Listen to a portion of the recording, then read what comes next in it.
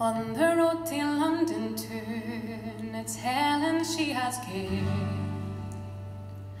Her body had begun to tire, her feet they caused her pain. A long and lonely journey sooth this lassie she maun tak, but her sister might be hanging deed by the time that she got back.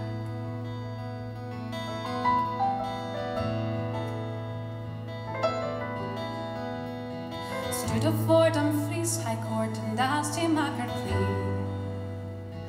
There was nothing she could say to set her sister free. A charge of murder it was cried, and tears of grief they ran.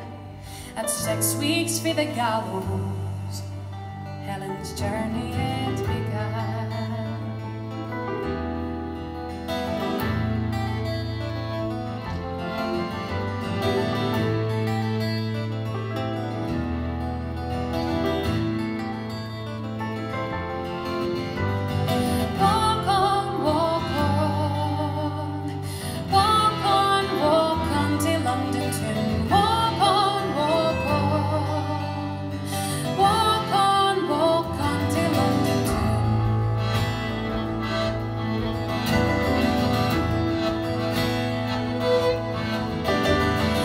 Clutched into her hand 300 miles away.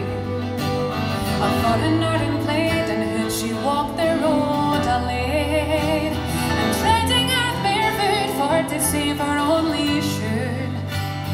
Word spread of the lady bold, who would get to London soon.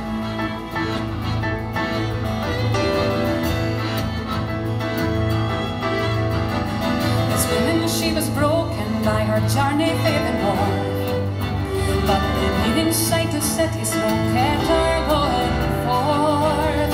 The Dumfries headquarters was her final place of rest, and as she fell upon her knees, the pardon she did beg.